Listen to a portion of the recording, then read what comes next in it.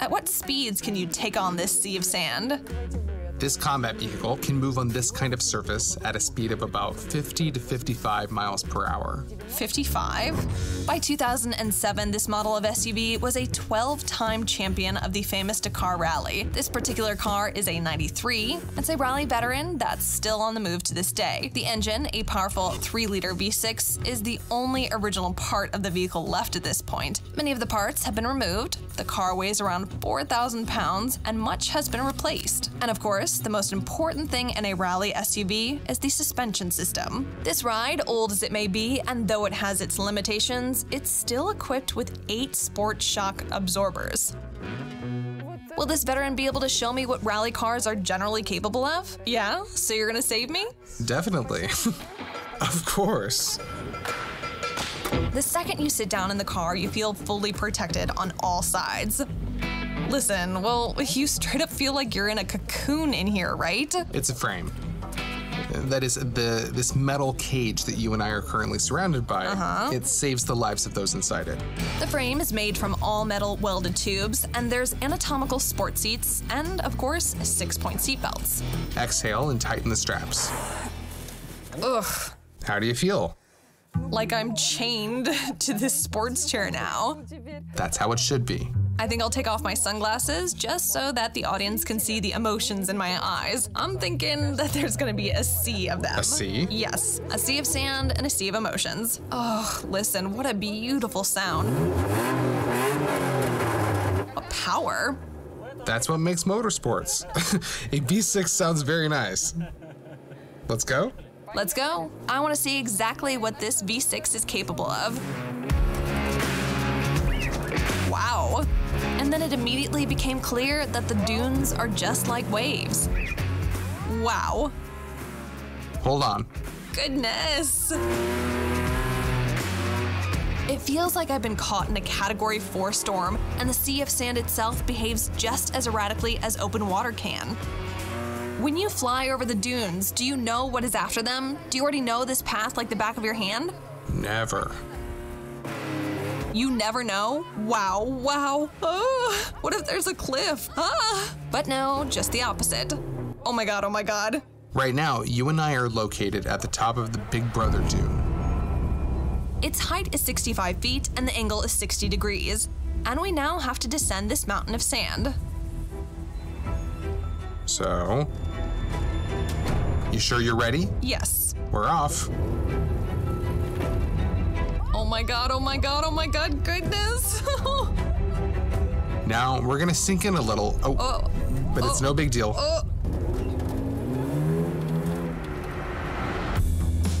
And during the descent, the only way to slow down is with the engine. The middle pedal is no good out here in the desert. That can lead to tragic consequences in the form of a car flipping. You can't hit the brakes. And on the dunes in the middle of the steppe, such rolls during the rally are not uncommon. It's especially upsetting to overturn right at the beginning. So how can you take on the sand? Your best bet is to keep everything spinning. You seem to be swerving the car all the time. I'm trying to find the most optimal pathway, one that will allow us to go fast and not get stuck in the sand.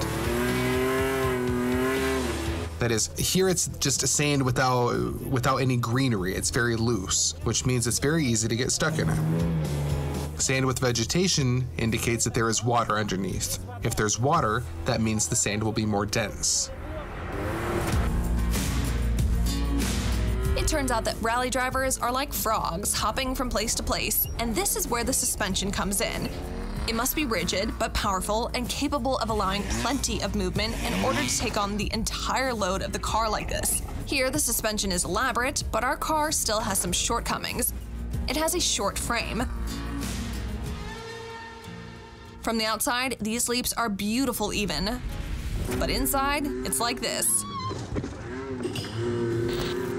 And something cracked badly in my mouth. Later, I was told that's a pretty typical injury.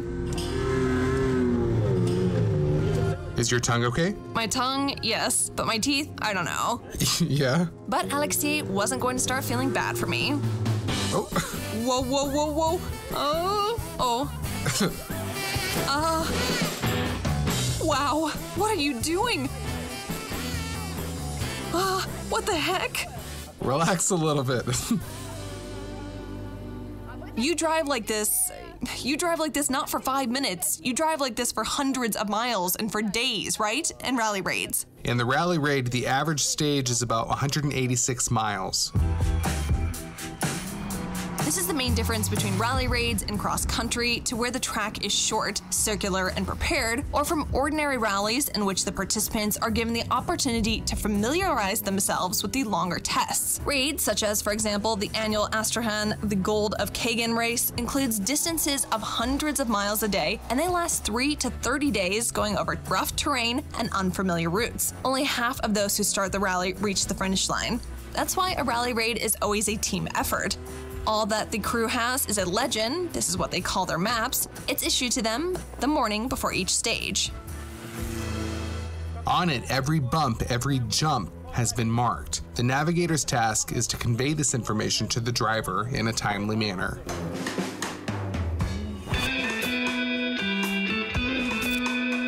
This workhorse belongs to the organizer of the Gold of Kagan raid. In it, Oleg Trifonov, together with his colleagues, travels around this steppe every year to develop a new competitive track. And it was Oleg himself who agreed to teach me the basics of navigational skills. Oh, he doesn't know what he's gotten himself into. Well, hello, Oleg. Hello, Sasha. Here is one of the navigator's tools that the crew uses in the race. From point A, from start to finish. And here they have everything written out. But it's well known that the language of auto abbreviations is French. Take this, for example. It doesn't mean don't write letters, but take the main road behind the building and be prepared for the fact that it's curvy and dangerous. And that's what this road book is filled with. Let's begin. Tell me what's first. Okay, in half a mile, turn left. Well, seems easy enough so far. So, in 1,000 feet, turn left. After 300 feet, turn left. Stop, Sasha. Look. What? I'll explain. This number shows... Oh, it's 30 feet. It's 30 feet. It's yeah. 30 feet, yes. Yep, not a great start. In addition, after each obstacle, the distance counter must be reset to 0. Otherwise, after 1,500 feet, turn to the right. It's here. No, it's still early. It's here. Why is it already saying that? Did I reset it incorrectly? Probably. I started messing things up right away. 1,000 feet to the next point. Oh, ugh. Unbelievable. The sun blinds me, the map is unreadable. Everything is already blurring before my eyes. I don't understand. 650 feet to the next point. Left turn.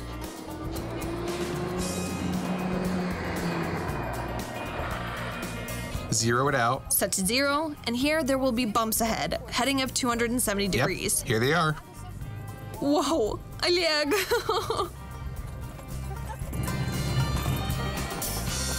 And all of this is done at speeds 3 to 4 times faster than what we're at now.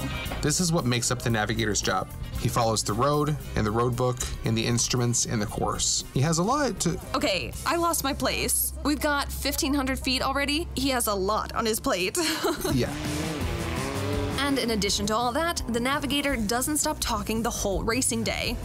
1,500 right over the hill. It's hard for everyone. Come on, Igor. Now you can listen to how you actually ought to read the legend. 1,000 crossover. Here's a ditch, 2 bumps.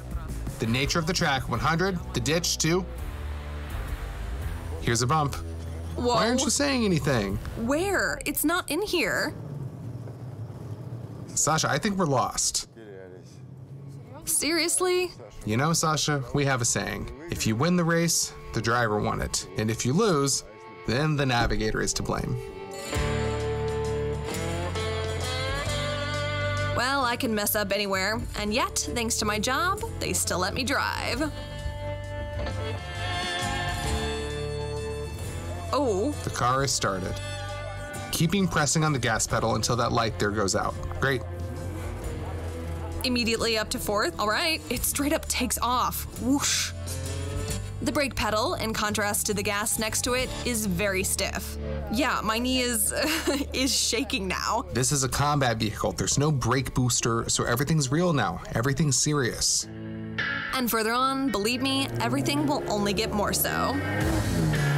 We're going. Let up, let up, let up, let up on the gas. That's it. Where should I go? Perfect. We'll go over there. Left, left, left, left. That's it, that's it, that's it. Now I understand why you were turning the wheel all the time.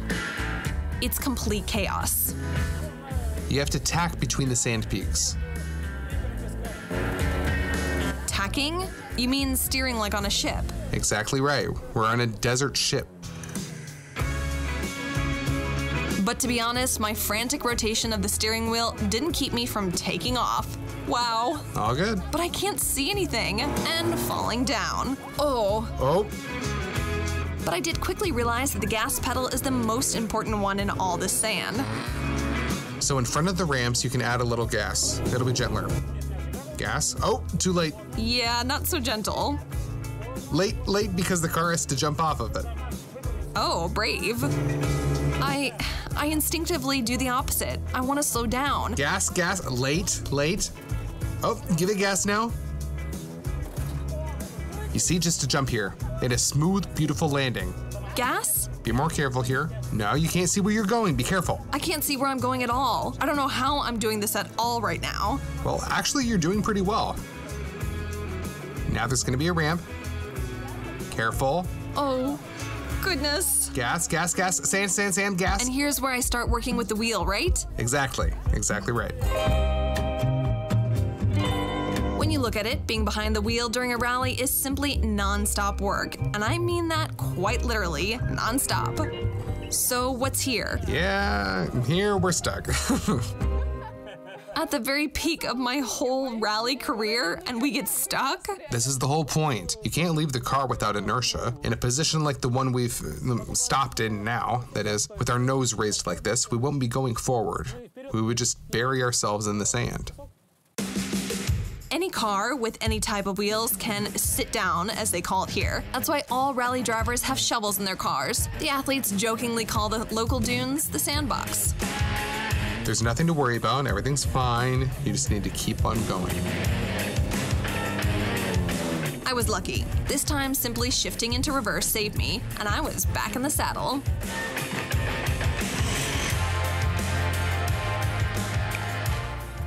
Oh, did I do it right just then?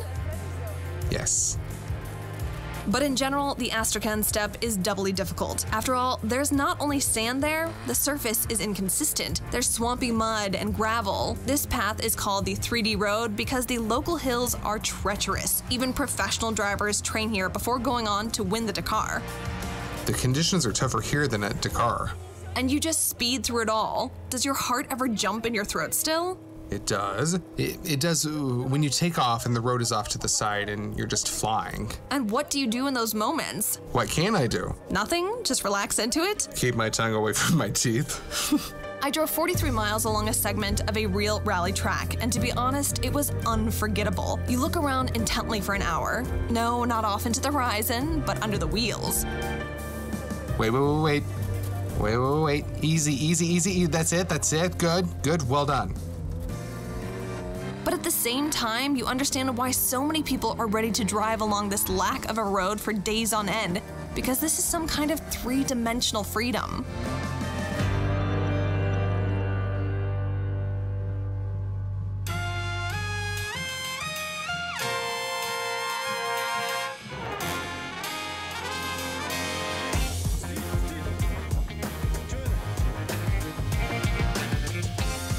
The annual Astrakhan Camel Race. These ships of the desert are accustomed to being perceived as slow and sluggish, but don't underestimate them. No, camels don't really like to run, but their bodies have remarkably adapted to both speed and overcoming seas of sand.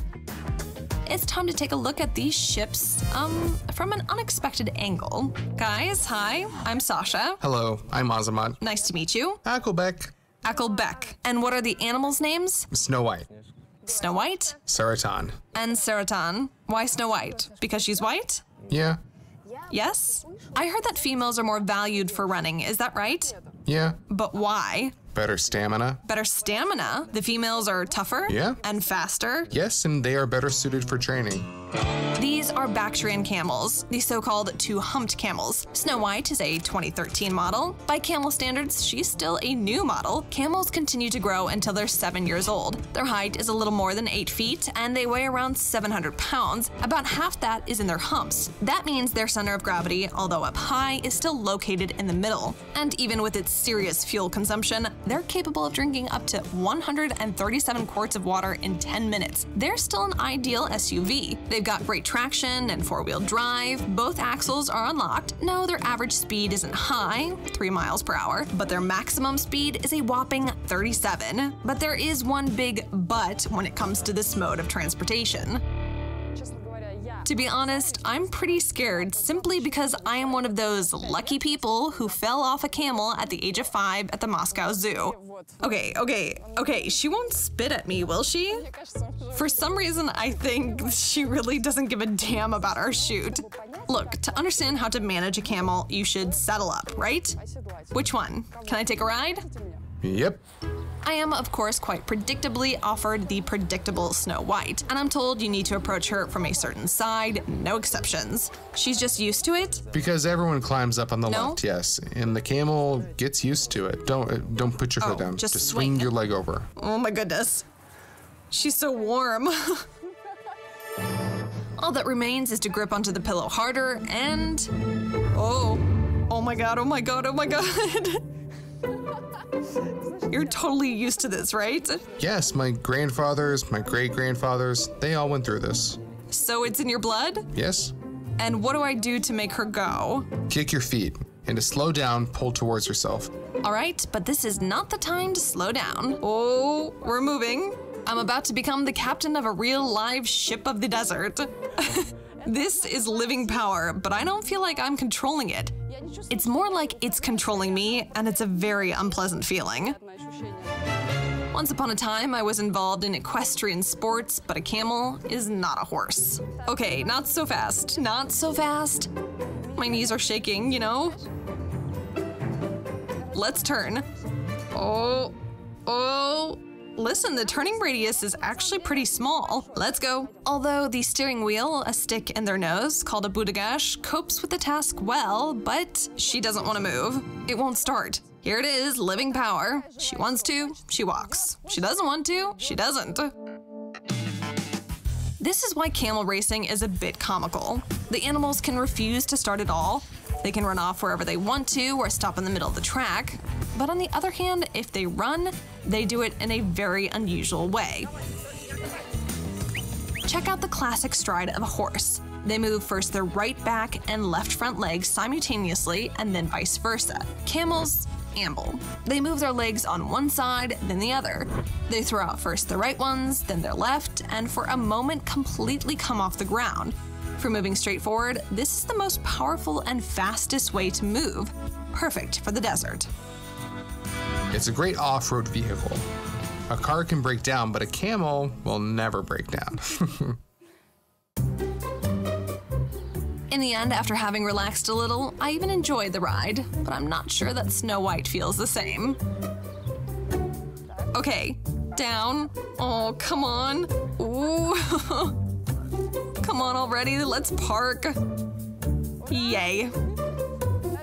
This is my first parked camel. Thank you, Snow White, for putting up with me. But there's something very sacred in this connection between man and beast. Ecclebeck, well, come here, take your car back.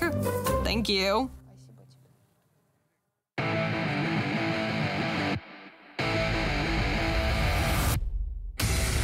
They appeared in the middle of the 20th century in America. They became really popular in the early 80s after the release of the second part of the film Mad Max: Road Warrior, and these are real off-road soldiers. Buggies are made for sand, and therefore they feel like fish in water, not ships. Woohoo! But small and agile boats. Vladimir? Well, this is better than any camel, I'd say. I absolutely agree with you. A camel must be fed and looked after. But with this, I fill it up, twist something here and there, and drive off. That's it. And then, of course, you built this machine yourself. That's absolutely right. I built it in a year, without stressing, easily and naturally. Just a year? Yeah. And there you go. And there you go. This buggy was assembled from the pieces of Russian front-wheel drive classics, moving elements, and an engine from the Vaz-8 with 72 horsepower. There's parts from one classic car in another, the cooling radiator from a third, but it's difficult to recognize cars in this construction. There's no body, that's been completely replaced by a seamless pipe. That is why the total weight is only about 1,300 pounds, and the engine, as befits a sports car, was moved from the front to the back. And as you can see, the rear is slightly wider. They say for better cornering, and it's time to try that out. I don't mind. I've never seen a buggy in person, let alone driven one. Because of that, and at least in part because it's a stick shift. Okay, shifter, yeah? Well then, Let's go. I'm a little worried, but hey, we're off. I shouldn't be. Wow, the clutch. Second. Woohoo! Reaching the pedals in this little machine is not so easy. So, second? Yes, the clutch. Shifting into the gears isn't easy either. Yes, there, finally.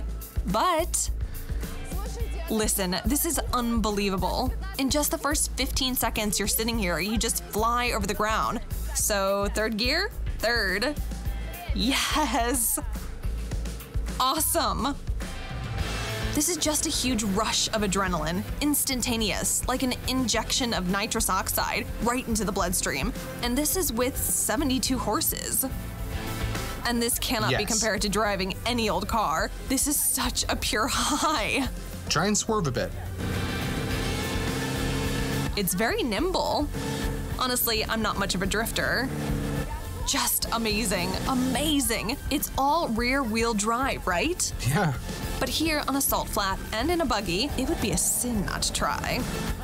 We need to switch to first gear. Okay. First gear. Okay. Oh! Wheel to the side and gas. Gas. In the low gear, the engine produces the maximum amount of revolutions, but at the same time, the torque transmitted by the transmission to the drive wheels is minimal. The speed drops, and the wheels lose their grip on the ground due to the overdrive. Accordingly, the wheels slip into a skid faster. And then the more the skid, the better the buzz. All right. Wow. Cool.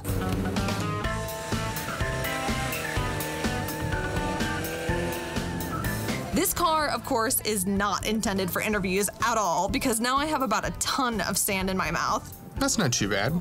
There aren't any bugs. Ah, you mean it all adds up, right? Yes. You can have lunch at the same time. And dinner.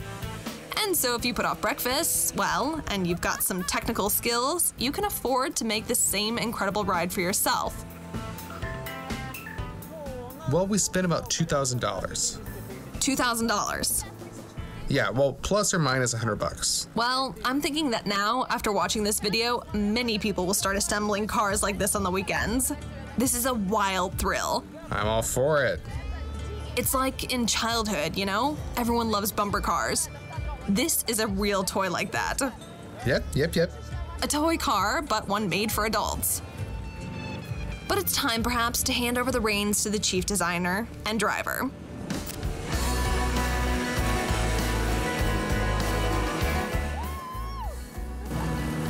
Ooh! Vladimir, it really is. This is that sort of case when at times it's scarier to be a passenger. Woo!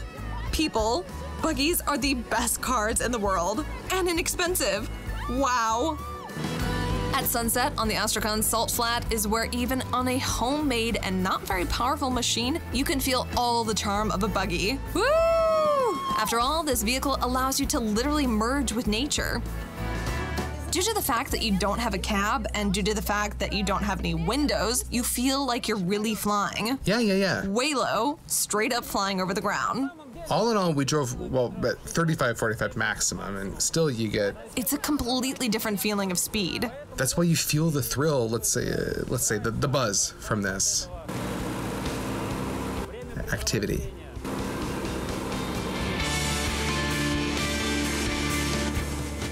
Conquering the sand is an incredible hobby and hard work. All of these machines, and not just machines, are designed to conquer the desert. But no matter what the ship is, it will not sail without a captain. I am truly amazed by the rally drivers because this sport is a pure struggle. But perhaps I also have to agree, this is also the most interesting way to drive.